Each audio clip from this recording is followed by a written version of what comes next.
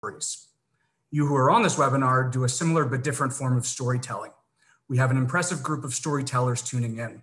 We thank all the news directors, assignment editors, journalists, and reporters for joining us today.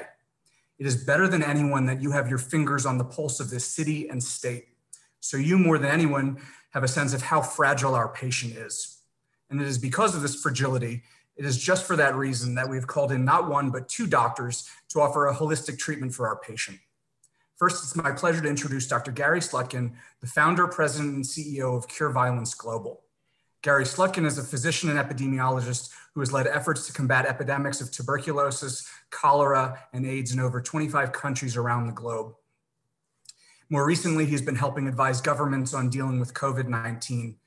And more importantly, for today's webinar, Dr. Slutkin is also known for innovating the epidemic control approach for dealing with violence in societies. He is credited with having fully revealed the scientific and practical links for seeing and treating violence more as a standard health epidemic. Cure Violence Global specializes in violence prevention in conflict situations. It stops the spread of violence by using methods and strategies associated with disease control. Since its foundation in the year 2000, Cure Violence has achieved 40 to 70% drops in violence in conflict zones, and in some cases up to 100% using these methods. Dr. Ed McGuire is a professor in the School of Criminology and Criminal Justice at Arizona State University. Dr. McGuire is a criminologist who specializes in the study of policing and violence. He is the founder and director of ASU's Public Safety Innovation Lab. The Public Safety Innovation Lab serves as a hub for research, technical assistance, and training on many key public safety challenges facing the nation and world today. Relying on systematic research and evaluation, the lab seeks to inform debate about reimagining public safety. The lab's work focuses on a variety of issues, including civil disturbances, pandemic response, and violence prevention. So we have two distinguished doctors who come at this malady we face in very different manners. Some housekeeping notes: the session's being recorded. It is also on the record. If you have any concerns with this, please let us know directly. We invite you to use the Q&A function to submit your questions. We will have a separate Q&A section for each speaker. Allison Frank of Cure Violence Global, and I will be curating the questions for our panelists. Let's welcome Dr. Gary Slutkin of Cure Violence Global to share his insights. Thank you. Thank you very much, Paul. I want to make sure I can get this. Yes, I can. I'm sharing the screen straight up. And I very much appreciate being with all of you. This is obviously an extremely important topic. And I'm with today with Charlie Ransford and Cassie Pascal, who work with us at Cure Violence. And I'm very happy to be with Ed McGuire, who we've worked together before on election-related violence and protest-related violence. So what we're gonna do today is talk about some of the media-related matters having to do with understanding our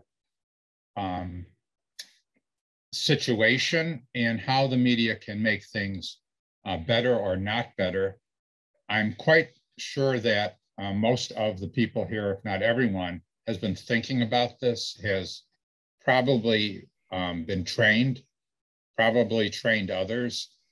But we're going to give you our point of view and our understanding of it in terms of its relationship to violence itself and things that relate to violence. For example, political division, for example, types of speech, emotion, incitement to violence, and so on. I want to just start by just re-emphasizing who we are. We're a global public health, nonpartisan, neutral, non-governmental organization that works with communities and cities and countries to stop violence. It's an epidemic control approach, as Paul pointed out. Violence and all of the things I just mentioned all work as epidemics. That is to say, they're contagious. There are over 20 years of working in this field of violence. I worked at World Health before and other matters. We're just basically applying the World Health approach to violence. There have been 20 studies and 8 independent evaluations of approaching violence and these other steps toward violence in this way that show very strong reductions. In other words, this is actually a revolutionary approach, and it pulls us out of morality into science and the stopping of the epidemic process of violence. And 40 to 70% drops are usual in lethal events. This is the field in which we work. And in other words, we've been working in many different types of violence: election, cartel, conflict, community, prison, and so on. So let me give you an outline or a summary of what we're going to talk about in my time period here. And Cassie's going to talk about safety. First, of course, you realize you're educators, but frequently I talk with journalists who are trying to cover what we're doing. And I will try to remind us all the amazing role, the almost unique role that journalists have as educators. In fact, when I was at World Health, at the Global Program on AIDS, the director went to the media. This was in the late 80s, and said, I want you to know about what we're doing. I know what you're doing. We're going to cover you. We're going to cover the global program. I said, no, that isn't what I'm talking about. I need your help. What John Mann was saying, we need your help. We have a very serious global problem, and people are misunderstanding the problem, and they're misunderstanding the people. And I need your help as educators. And that's the frame in which, the reason why I think it's so important for me and Ed and others to be talking to you. So the second main thing is to understand contagion and to have it in your mind when reporting, when educating.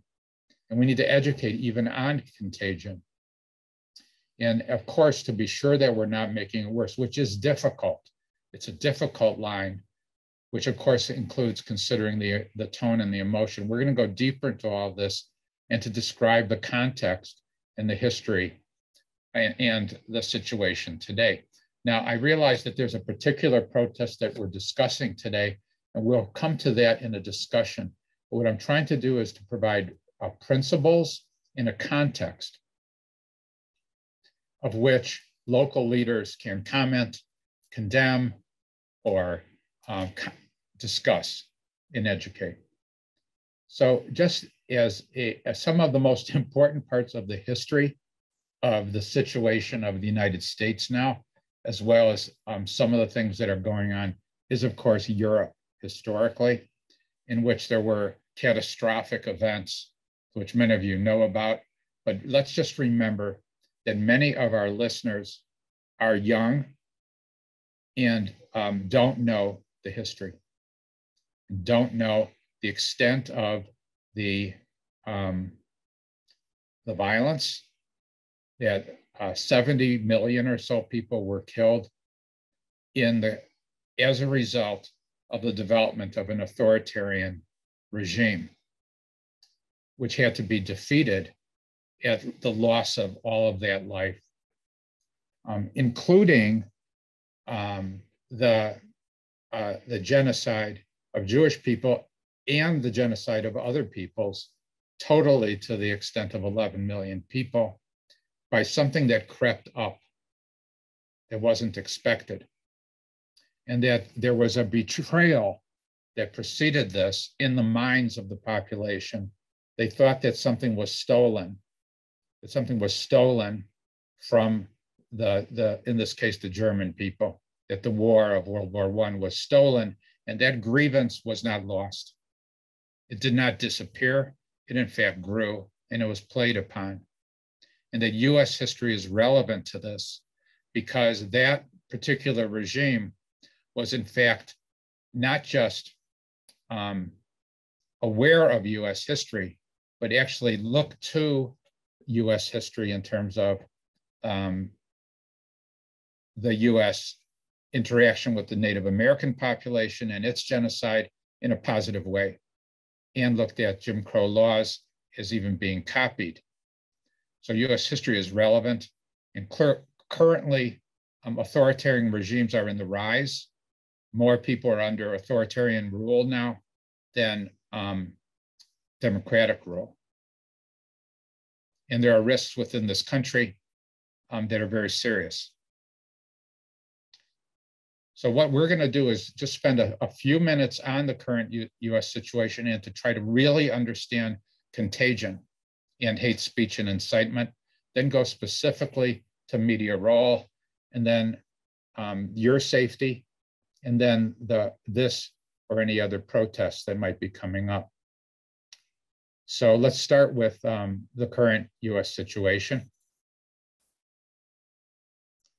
The political situation in this country is not just 4 or 5 years old. I could show you graphs of it, many different things that show that it's been brewing invisibly since the 70s. This is one that shows rage killings going up since the 70s. Inequality has been increasing since the 70s. Wages have been going down since the 70s. The average health of the American has been going down since the 70s. So there's been an invisible, like all epidemics like COVID, underdwelling of division and of political fragility. And this is showing up now in militias showing up armed more and more in the context of demonstrations than they did even a year ago.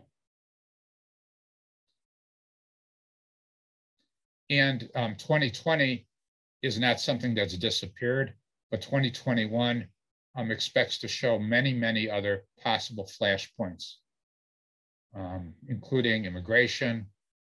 COVID continues to be divisory, more police shootings, anniversaries, white grievances, and gun rights are all expected to cause more flashpoints. And we have to figure out how to understand this. The way to understand this is through divisions, understanding division and understanding contagion. So there are two main risks: violence and changes in the government structures towards more authoritarian. So us and them, we're right, they're wrong.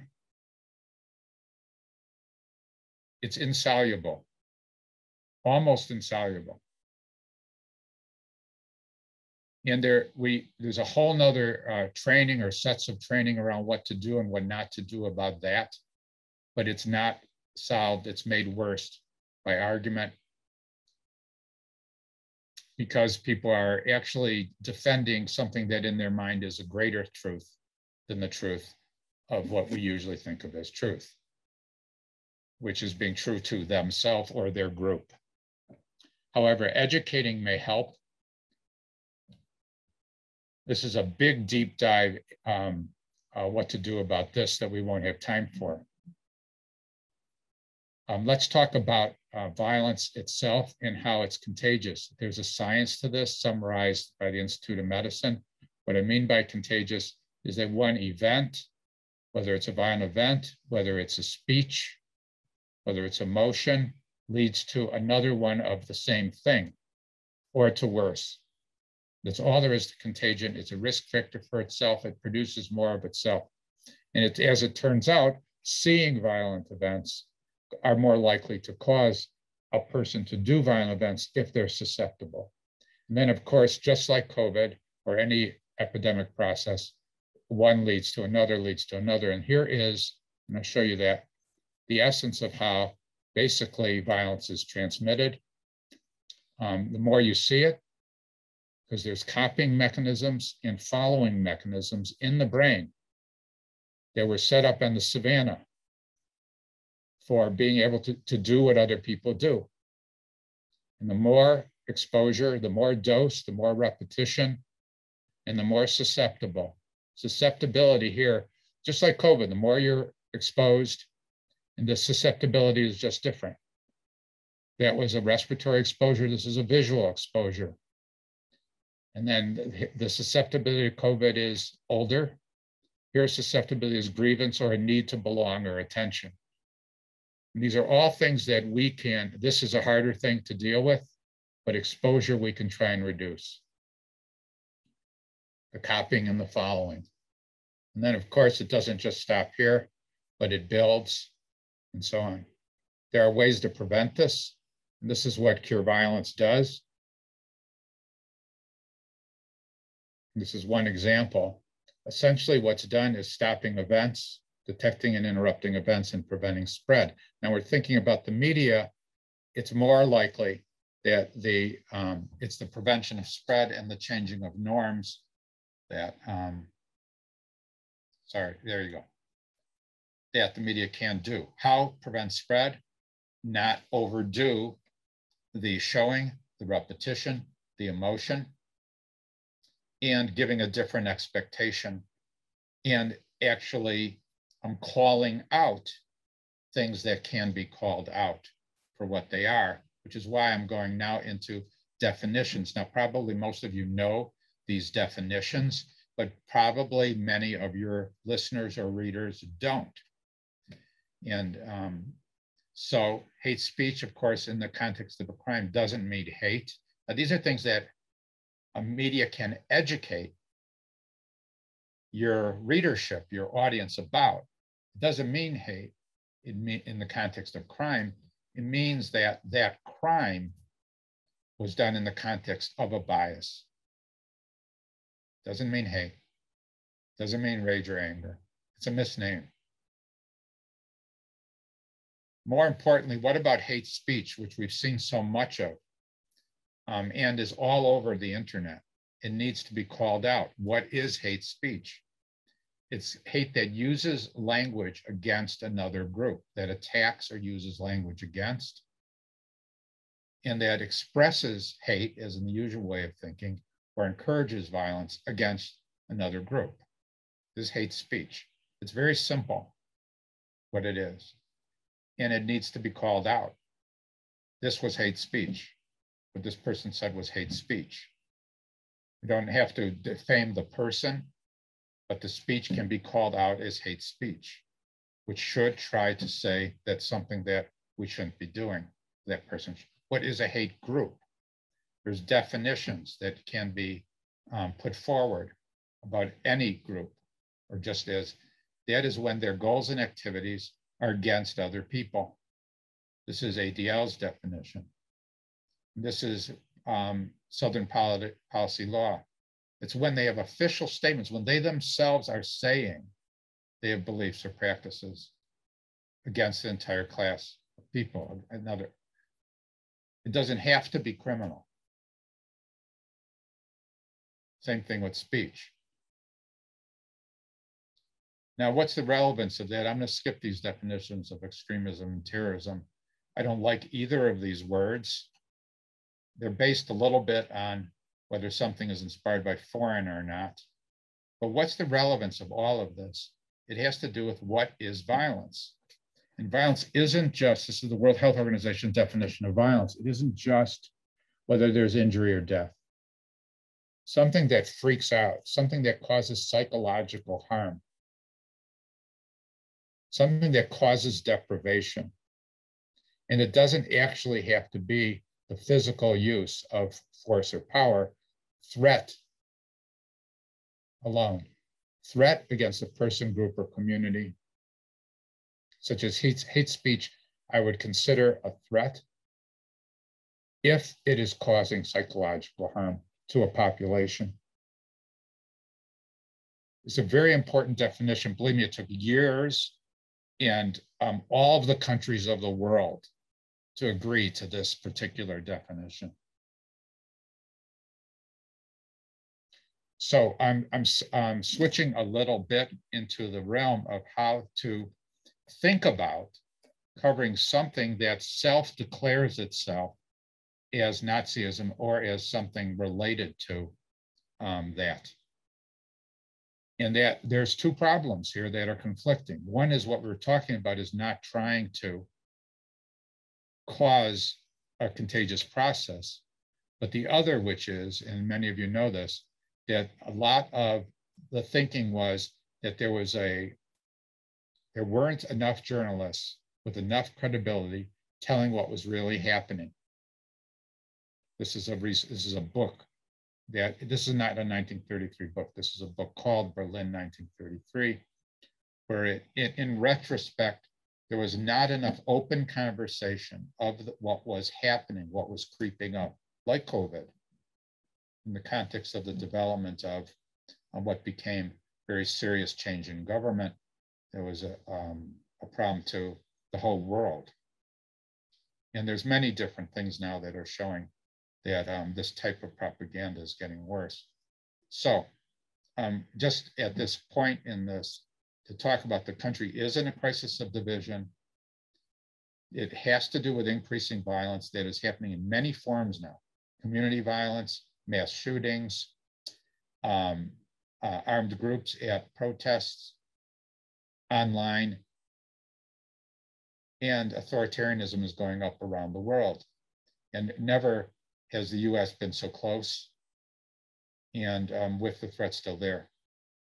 So let's come now, having gone through this basic, in a way, trying to understand and maybe convey in the right way, whatever that is, we can discuss. Some of the things, again, to go back to media. So these are some general principles. Perhaps start with the frame. What is the frame of a particular protest, instead of just the event?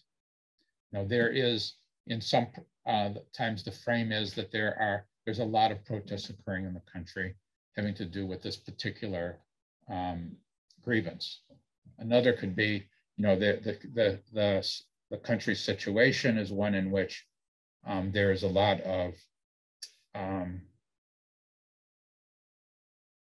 more hate groups showing up than there used to be.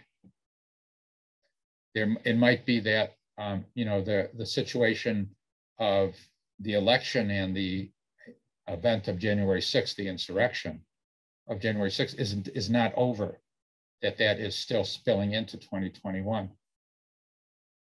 It could be that the frame is the global situation. The second principle, so to start with something than just going to the event itself. So the event gets placed in a context. And then to, and we'll spend more time on this in the discussion and otherwise, to stay away from certain words and emotions and anything that could, we think, cause more recruitment. Because all of the things, the words that some group may use, if you repeat them, you give them more stature, more of platform, and so on. So what makes it worse? Repetition makes it worse. And this is of any phrase, any words. Repetition can make anything better too. Repetition is highly relevant for both positive communication and for propaganda. It fits in your brain. Even if you're repeating that something is a lie, it, of course, it itself is being repeated. The way that you express yourself, this is really hard in reporting because I know emotion leads. Images stick. You've all heard, we all know that this is a negative to talk about the individual or the group by name. And we could talk about a group that calls itself, or a group that represents this. I'll tell you when in our organization, when we talk about things that people call gangs, let me just say, we don't use the word gangs, we use groups. And we call them Group A and Group B. We don't actually refer to them by name, by their name.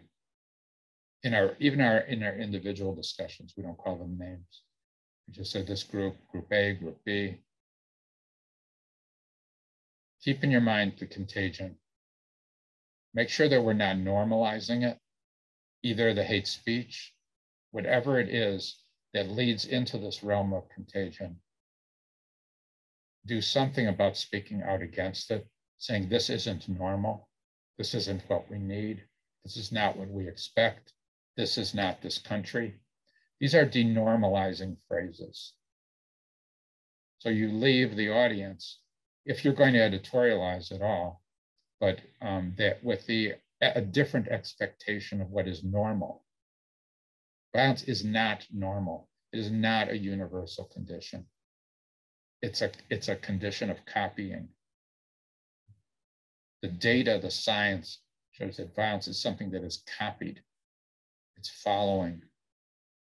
It's not normal. It's many and most societies and most communities are living without violence. It shows up when it begins with one event and then there's more events. This is minimizing the platforms. Don't speculate about what might happen because that leads to an expectation. And then again, the language that we choose to use. Avoid scary words and avoid dehumanizing words. All right, so I want to get through a few more things to make sure we have time. Here's language, we've said that. We really need to think through using violent imagery or videos. What's the merit of showing it? What's the harm? You know, what are we really doing?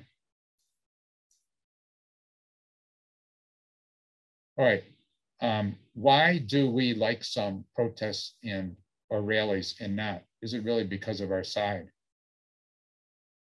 So if you think about any, are they arguing for themselves, for their own rights? Or are they infringing on others?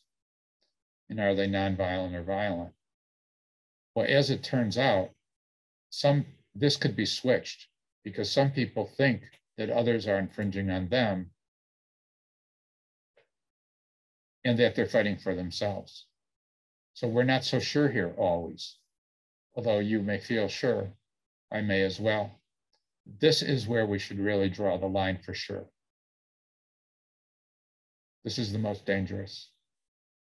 But in all of this, where you're really infringing on others and violent. And remember this larger definition. I did not make up this. The World Health Organization definition of violence includes threat and includes psychological damage to others. All right, so here we're summarizing. Keep contagion in your mind. Educate on the context. Get local leaders' comments, especially if you can end with anything condemning. Anything that you think makes sense because it fits a definition of violence. And then we have the history.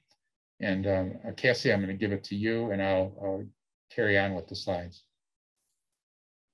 Okay, so I will just briefly touch on safety and best practices, particularly for journalists, both on the ground and online. So of course, your safety comes first. So when we talk about being on the ground, I think one of the best things is to just be aware of your surroundings at any demonstration. Be mindful of if demonstrators are recording you, if they are taking photos of you. Be mindful of those that may be following you. Sometimes journalists can become targets of participants at certain events. So to be mindful of that and to have exit plans in place, because I think we would mostly recommend not to engage if something is escalating, and to walk away. Another thing that is always good to do is to introduce yourself to police that may be at these demonstrations, to make yourself known and to not stand in the way between the police and demonstrators. So that's just a brief on the ground, but we do want to touch a little bit on your digital safety as well. As we've moved into the digital sphere, we have seen that different groups have been known to breach safety, particularly of journalists and politicians. So just some basics is to make sure your settings are secure and private, and to be aware of what's being said about you online. So especially if you've written an article that may or may not be received well by a particular person or a particular group, to look at the online chatter and also check alternative platforms, because you never know if they might be intending to target you. So on this targeting, I want to talk on doxing. So for those that don't know what doxing is, it's essentially a process by which an individual or a group is trying to gather your personal identifiable information. So the common practices are to look for public records. So whether that's your property records, wedding announcements, public forums, or it's your social media. They can also even get this even easier using these data broker sites, which essentially collect all of your public and commercial records and sell them to other companies. But doxers can now purchase this too. So for as little as $1, they can get your address or your phone number. And below is just kind of an image of a message board showing how that can happen in real time, say on Telegram or Parler. And so it can be really dangerous. So we just want to touch a little bit on how to protect yourself from doxing. Some basics that I think everyone can do, whether or not you may have a potential threat of being doxed or not, is just changing the privacy settings on your social media to ensure that there's a barrier between your personal information and your work life. Another thing I think everyone can do is changing your passwords and making sure there is two-factor authentication on everything to ensure there's another barrier to getting access to your email or your bank accounts. Now, something that you may not always do, but I think if there is a potential threat of being doxed, is to opt out of these data broker sites, because that is why it's so easy to get access to all of your public information. So there are hundreds of them. So I'll send a link after this presentation of the list of all of them. So you can either do it manually, or if there is a real threat, you can also pay certain organizations like Delete Me or Privacy Duck, and they'll actually just take it all off for you within a week. And if you ever happen to actually have been doxed, which can be really scary, but there are resources you can go to like equalitylabs.org, and they will help you take down any public information that has been leaked about you online to ensure that your privacy is restored. So this was just some basics on kind of protecting yourself on the ground and online. So maybe I'll just turn it back to Gary for closing statements before Q&A. I don't have any closing statements. I think we could go right to questions, or however, Paul, however else you want to go on. Well, we'll open this up for a question and answer for Gary on his presentation, and if any of the journalists on the call have any questions for him.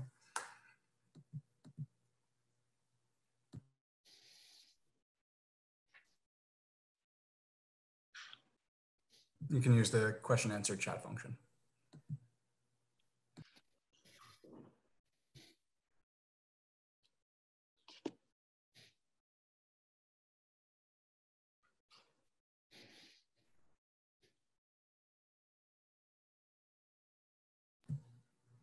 Well, if we don't have any questions, then we'll turn it over to Ed. Oh, here we do have some questions. Allison.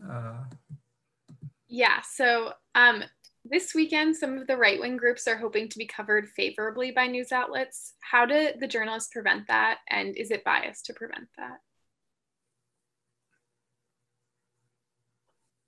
Well, I think you will figure that out. I think that anyone who's doing stuff most want to either get attention or be covered favorably or not favorably. And to many are both good, because not favorably to some people becomes favorably to other people. So, you know, you have to see what it is that will occur. And, you know, we can pre-think this, but what I understand of what is occurring or expected to occur there is a group to which you may or may not know as much as you want to know about what their essential doctrine is. And you know, how much coverage you give them is really one matter for you to consider within these principles, whether it's, and then what is favorable coverage of if a group is behaving well, but stands for principles that are not. So, you know, I don't feel that we can do much more at this moment than to have people, have all of us understand what is going on, and educate the public as to what this is, if you think it rises to a level of relevance. So, you know, this is, it's this point of you can't know what to do, but what you can know is what not to do. And you go from how you understand it. And, I'm happy to have a discussion about this, you know, what if, but I also am really sensitive to the time of other questions too. But if, you know, if a group has a stated intentional connection to something that has a particular history, I don't know that everybody knows, all the listeners know what that history is and how seriously horrible it is, if that connection is as clear as it may be. So these are just my first thoughts on this, in being not in your local situation, but having been told a little bit about what is expected. And also not knowing very much of the detail of a group or groups that might or might not show up and what they're intending to do. But it's all about being thoughtful in advance, but also at the time, ensuring you're not making things worse, and putting it in a context. I hope that's slightly helpful. It can't be fully scripted. I think I'll stop with that to be sure we can move on to other things. Thanks, Gary. We have 2 more questions.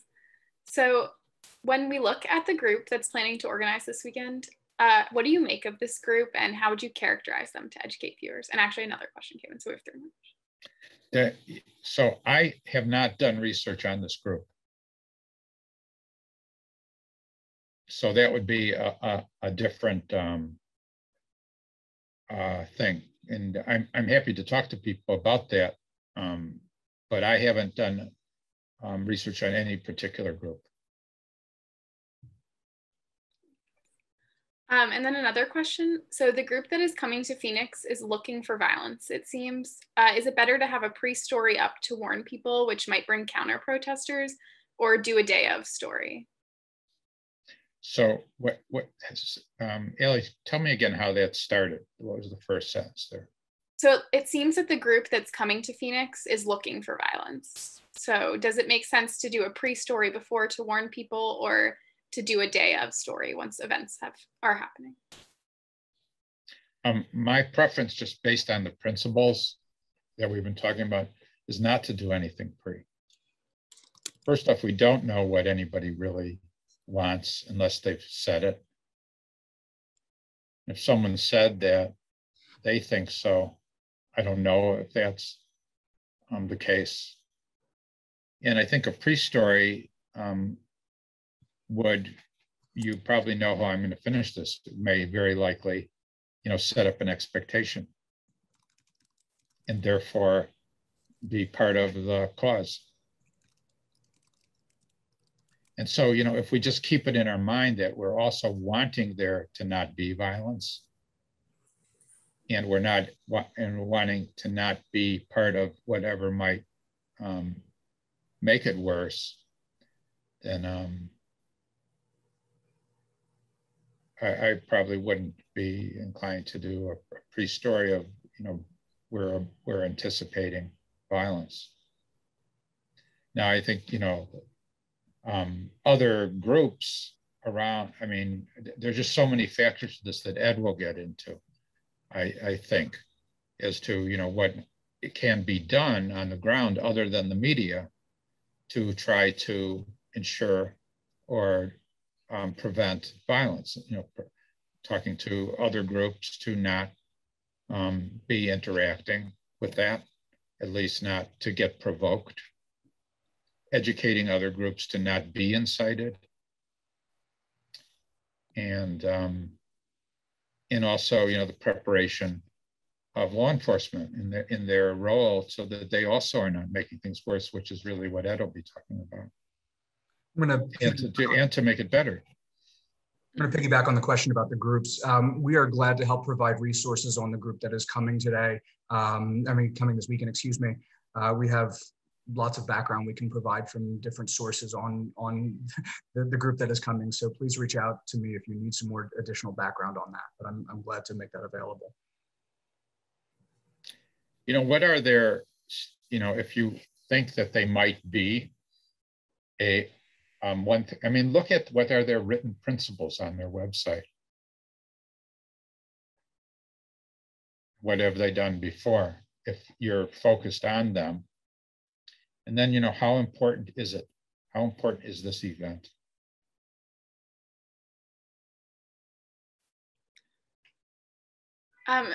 So is there a resource available that you would point people to that they should use for reporting on stories like this for proper terminology? There isn't one.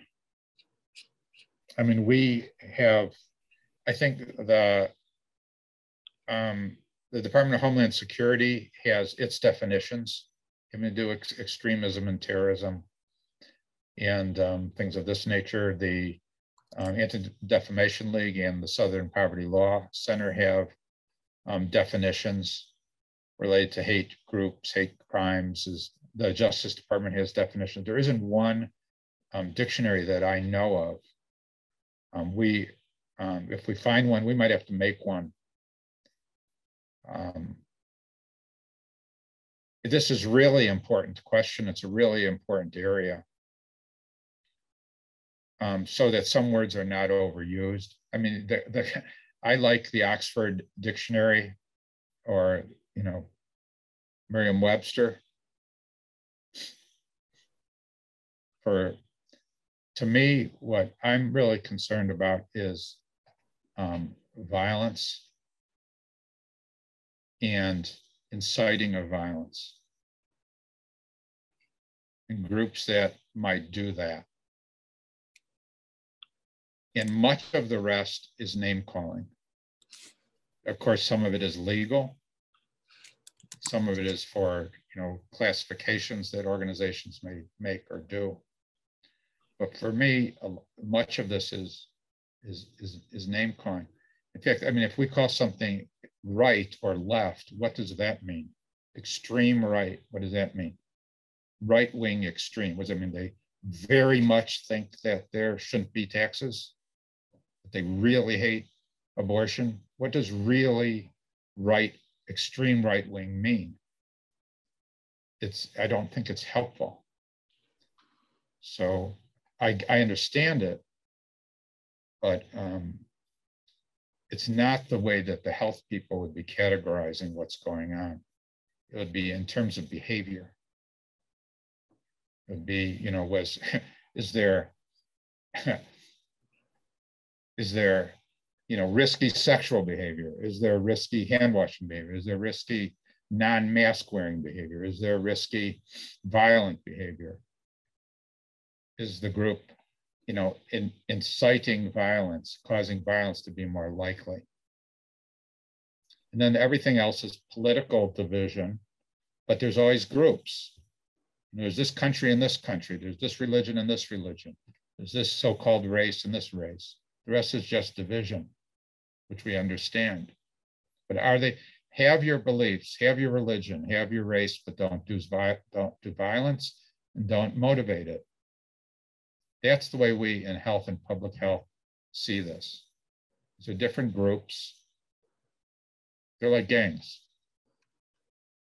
but that word is also very inflammatory. So we use the word groups. You have big groups and with splinters to them. That's the way we see this. And I think we should give Ed some time here. He knows so much about this field and what's going on the ground locally as well, especially given the time. We have one more question. And I want to hear what Ed has to say as well.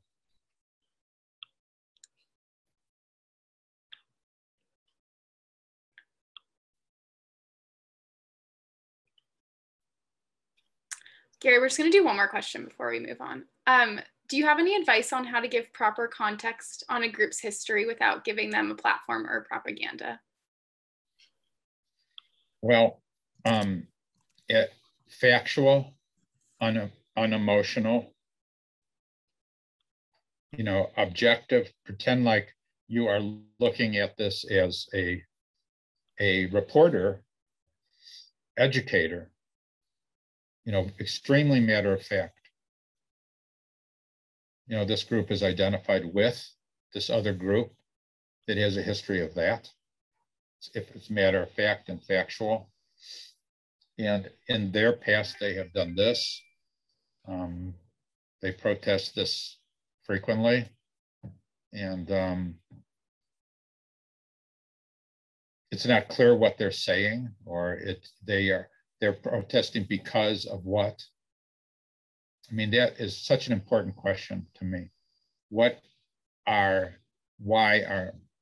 Is it a protest? Is it a rally? What is it that they're doing? I would not call it anything that it isn't. And I'd say, what are they saying? There are some groups who you can imagine are saying quite clearly what they are concerned about. And there are others you don't know why they're showing up. What is it that they're saying? A lot of people need to be listened to. They may have a grievance. What is it? And then you could even discuss what that is. What is real about it? What is valid about it? What isn't? And so on. But I don't know what this group, I don't know if anyone on the call even knows what it is that they are saying is the reason why they're coming out to do what. So on that point, we can provide more of the resources on that. We're in touch with the Anti-Defamation League, the Western State Center. So if any of the journalists on this need some more resources on the NSM who's coming, we can help provide that. But wanted to thank Dr. Gary Slutkin for his presentation this morning. And we are going to transition to Professor Ed McGuire. So thank you, Gary. And we will have Ed take over from here. And Ed, if you are there. Thank you, Gary, for your work. Thank you, Paul. Appreciate it. And thank you, Gary. Okay, so I'm the director of the Public Safety Innovation Lab, or the PSI Lab, at Arizona State University. And we focus primarily, most of our work is related to policing and violence, and in particular violence prevention, violence reduction. And so this theme of preventing or minimizing violence is what I'm going to focus on today very briefly. So I want to start off just by talking about how to think about or conceptualize violence during rival protests. And I'm using the term rival protests to refer to any protest event where you have groups who are protesting against one another. And so during rival protests, one of the ways to think about this is that there are at least three groups. There's the protesters, or in this case, the NSM rally attendees. There's the counter protesters, who are almost certain to show up. And then there's the police. And when we think about the violence prevention or violence reduction at these events, it's helpful to think about the different dyads involved.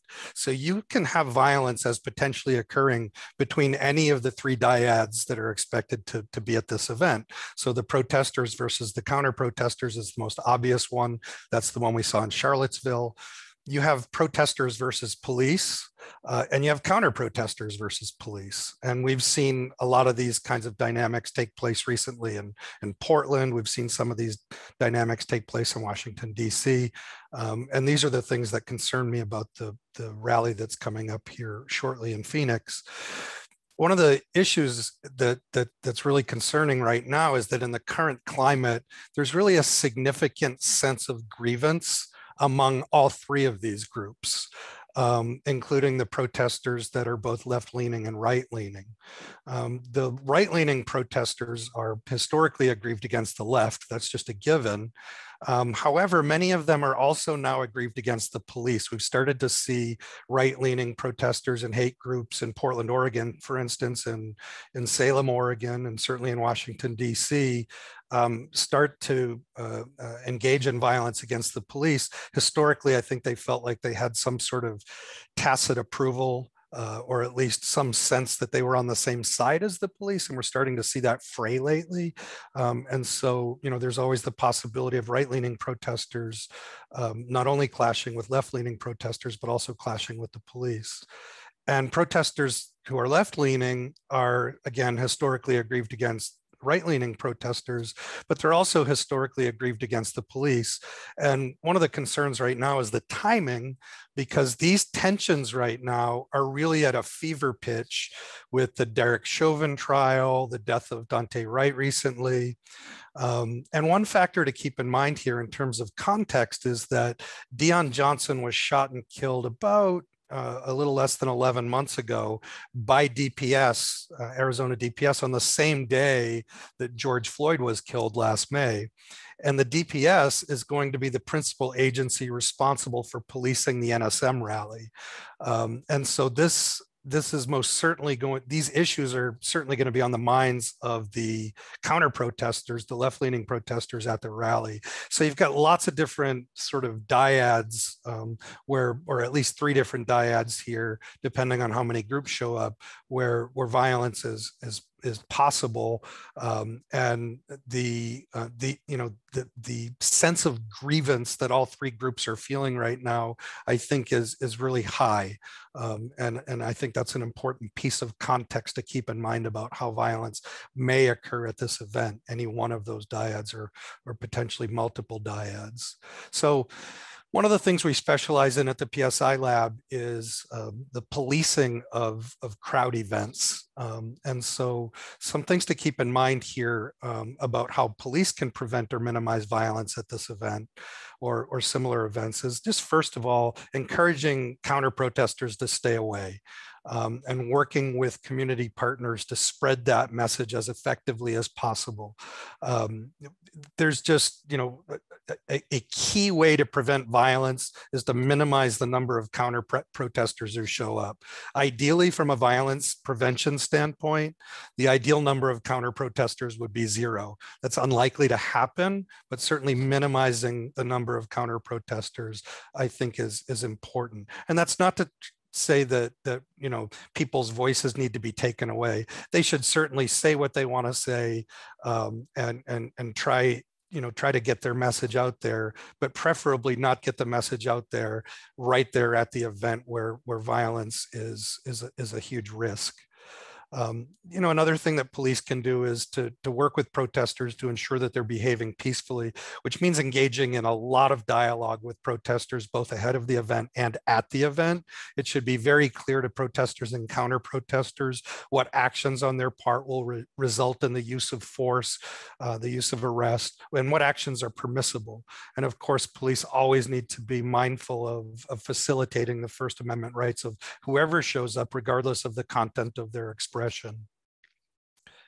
One of the big issues that happens, and we've seen this a lot, particularly over the past year, is ensuring that police don't inadvertently trigger violence by behaving in a provocative manner with either extremist groups or those who are protesting against them. And we know that one important way of preventing violence at these events is to keep extremist groups separated. They should be within eyesight and earshot of one another because of the First Amendment, but they shouldn't be permitted to come into physical contact with one another. And we should not minimize the fact that that can often be a really, really difficult job, and one that places police in danger trying to stand between two groups who may want to do harm to one another. Another issue that's come up really frequently over the last year has been the need for police to behave neutrally, to be extremely cautious and not showing favoritism or to even be perceived as showing favoritism to either group, engaging in behaviors that show favoritism to one group over the other can inadvertently trigger violence. If force must be used or arrests must be made, we always encourage police to engage in precise targeting of individuals who are engaging in violent or destructive behavior, and not to use forms of force that are indiscriminate. And so using stinger grenades that just shoot pellets or other objects out at the crowd indiscriminately. They sort of can't control who is struck by those munitions, or using tear gas. These indiscriminate types of munitions and chemical agents are really not to be used until we're at the point of having a full-blown riot. Up until that point, any use of force by police should be highly discriminating, highly precise. And then finally, ensuring that there's a seamless incident command structure on site for coordinating the work of the different agencies involved. What we've seen at many different events over the years in the United States is that when multiple agencies are involved, as there will be in this event very likely, poor communication and poor coordination can result in just all kinds of negative outcomes. And so ensuring that there's a single seamless incident command structure coordinating the work of these various agencies is really vital. I want to speak just for a moment about the media's role at these events. One of the things, just to echo something Gary said, is extremist groups want to bring attention to their cause. And I would ask that in your reporting on this event, doing whatever you can to deny them that attention. A couple of ideas to consider instead of focusing a lot of attention on the group themselves is to focus on the people who are experiencing trauma because of their words and actions. I've spoken with folks in the Jewish community just in the past week who are, it's harmful that this group is coming here to do what it's doing. And one possibility is to highlight the harms that they're causing and not necessarily echoing their message. And then finally, to echo some of the previous speakers said, journalists face significant threats to their safety at protests, and especially at rival protests. And I'm actually giving a talk later this week at a New York State Sociological Association meeting on the threats facing journalists during crowd events. And so just a couple of on-the-ground pointers so that none of you end up becoming among the victims of violence at this event is, first of all, just don't be alone. Don't be navigating the crowd alone. Make sure you're partnered up with somebody so that if anything were to happen, you have some backup, some protection, a witness, all of these different kinds of ideas in mind. Because of the use of less lethal munitions, rubber bullets and pepper balls and the various types of things that police sometimes end up firing during riots and civil disturbances, make sure you have eye protection available. There were over 400 people who received eye injuries during the protests last year in Chile when police would fire impact munitions into the crowd. Don't be among the people who get an eye injury during this event. Wear a helmet if possible. just to protect yourself from what police refer to as airmail. So items that are being thrown by whichever group while you're there covering the event, it could be pretty easy for you to receive a head injury if objects were to be thrown. So even if you have something as simple as a bicycle helmet, wearing a helmet at an event like this where there's a possibility of violence would be useful for protecting your own skull. And then finally, just wearing very clear identifiers indicating that you're a journalist. Police have routinely used force against journalists over the past year in the United States, and they've also arrested journalists on many occasions. And so just sort of making it very clear that you're a journalist so that you don't get caught up in any kind of enforcement action is really possible. And then finally, my last point is just, it's your First Amendment right to cover the event. It's a social responsibility to cover the event accurately. But do your best to try to stay out of the way of any use of force or violence that starts to occur. And particularly when police start issuing orders to disperse, just making sure you're not in the way between police and whoever they're taking enforcement action against, making sure that you're off to the side to try to stay out of the way of that. A lot of journalists over the past year have gotten caught up in that kind of violence or use of force, and just do your best to stay safe at the event, please. And that's all I have for you. Thank you so much, folks. Well, thank you, Professor McGuire. We'll open this up to question and answer. If you have any questions, please put that in the chat and we will pose those to Professor McGuire.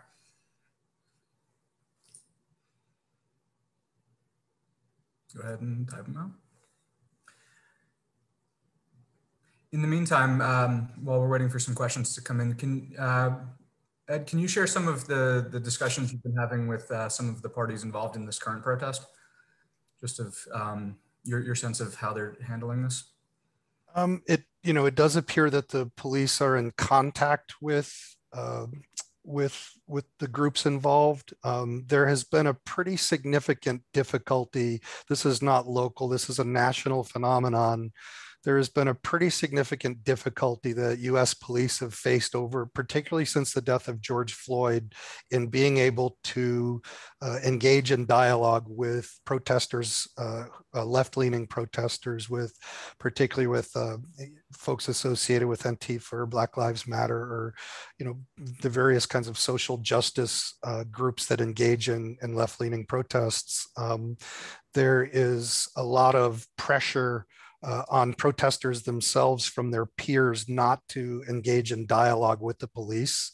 And in particular over the past year, because the protests are against the police. And this is problematic because, even police who are highly committed to trying to engage in dialogue with protest groups, because dialogue with protest groups reduces violence. We know that. There's decades of research on this. Unfortunately, police in the US, even sort of really well-intentioned police, are really struggling to be able to engage in that dialogue with left-leaning protesters. And so I know police have reached out, but are finding that type of dialogue challenging, which is unfortunate because we know that it works.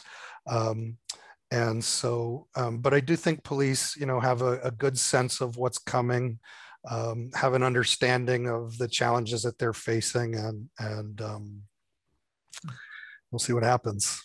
We have a question for you. Who did you speak with in the past week about the trauma they experienced? Are they with any organizations you can name? In the past week, I have not. So in the past week, no, I've spoken to individuals in the Jewish community, not anybody who is part of an organized group. And no, not somebody I can name, I'm sorry. Okay. Do we have any other questions? If not, we are upon our hour here, but we remain available in a resource, and we'll see if there are any more questions that come in the next minute or so. Seeing no more questions, then we're going to close this. And I just wanted to say, there's no panacea for this. There's no miracle cure. And we're all amid a very challenging procedure. But if we can adapt some of the best practices that we're being offered today, we can help our patient get through this. Thank you all for tuning in. As I mentioned, this program's been recorded. We can make that available. The JCRC, we're in close contact with a diverse coalition of faith and ethnic community partners across the Valley who are all deeply concerned about the events taking place this weekend. This isn't a Jewish community issue. This is an issue of all of the communities in Arizona, and we're facing this together. So we will continue to be a resource for you as we get through this. Big thanks to Cure Violence Global. Big thanks to ASU's Public Safety Innovation Lab. Thank you, Dr. Gary Slutkin. Thank you, Dr. Ed McGuire. Thanks to Abby Fink for her help and support. Thank you all for tuning in. Thanks.